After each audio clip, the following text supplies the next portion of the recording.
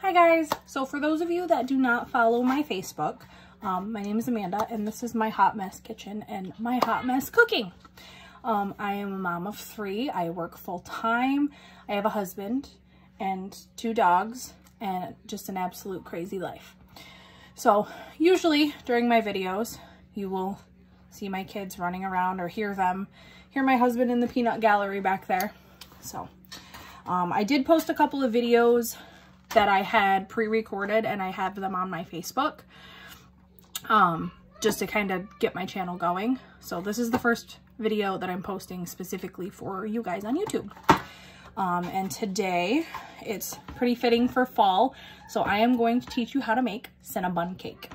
The first thing you want to do is get a 9x13 pan. I usually prefer glass, but I have shepherd's pie in the oven, so I'm using my dark pan.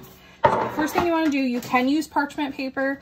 I'm lazy tonight and don't want to use parchment paper, so I'm just using some spray, and you just want to spray the bottom of the pan. So the first thing you're going to do is get some softened butter. It's going to take a whole stick, which is half a cup granulated sugar. And I use a big KitchenAid mixer. And then we're going to cream that together on a medium speed until it looks like this. Then you're going to add your eggs and your vanilla. Yeah, vanilla. It's right here. No, that's for coffee. I love eggs. You love eggs. And that's going to look like this once you add your eggs and your vanilla. Then you're going to start adding dry ingredients. 3 cups of all-purpose flour. Then you're going to add 4 teaspoons of baking powder. Which, for those of you that don't know, 4 teaspoons of baking powder equals 1 tablespoon plus 1 teaspoon, because there are 3 teaspoons in a tablespoon. So we have all of our baking powder and our flour in here. So you're gonna mix this together and try not to make a huge freaking mess. Now, you also have to add 1.5 cups of milk. So the easiest way that it's gonna be for you to do this is to add a little bit of milk at a time to your batter, and that way it doesn't become a big sloshy mess.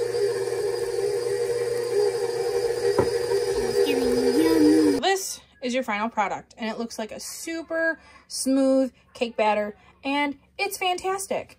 It tastes super good. You also add a 1/4 teaspoon of salt that I completely forgot to add until it was already mixing, so I added that while it was mixing.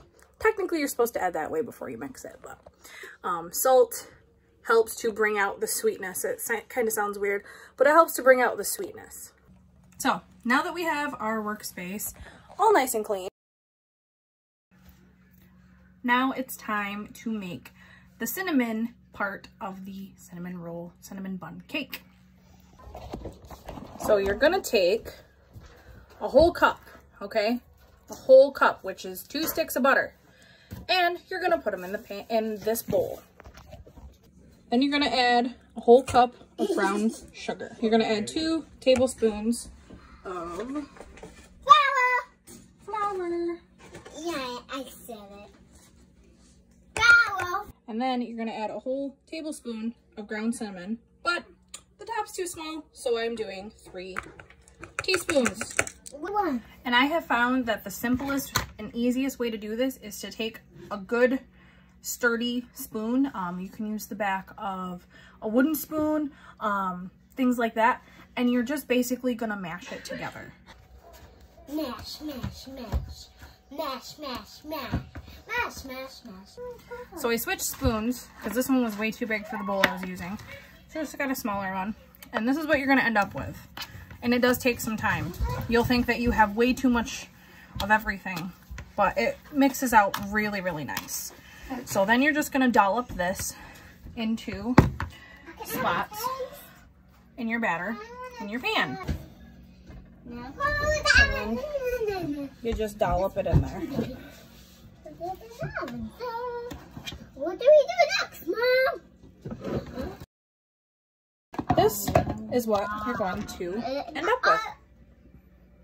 and it is so good. So now, like I said, I'm gonna bake this in a 350-degree oven for 28 to 30 minutes or until the toothpick comes out clean. So for your glaze, you're gonna do 2 cups of powdered sugar. I got about a teaspoon of vanilla left in there, so we're just gonna put it all in. And then you're gonna slowly mix in 5 tablespoons of milk. It doesn't take a lot of milk to make glaze. So this is the glaze for your cake.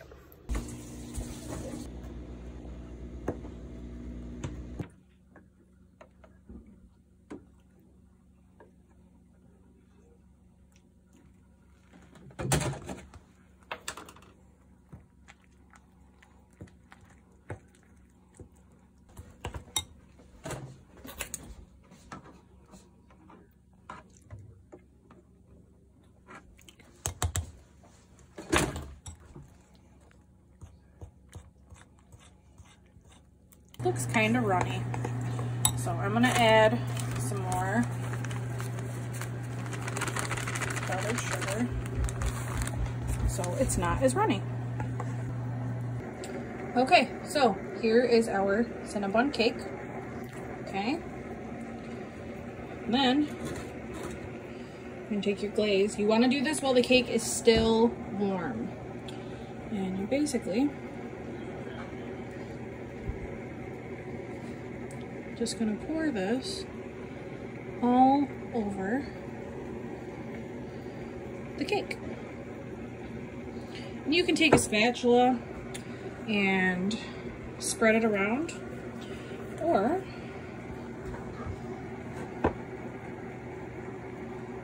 you can just tilt the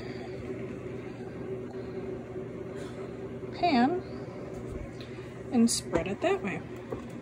Just be careful doing that because, you know, it's hot. And here is our finished product. If you guys like this video, please subscribe to my channel, check out my Facebook, and stay tuned for more recipes and cooking lessons in my hot mess kitchen. Thanks for watching. Bye!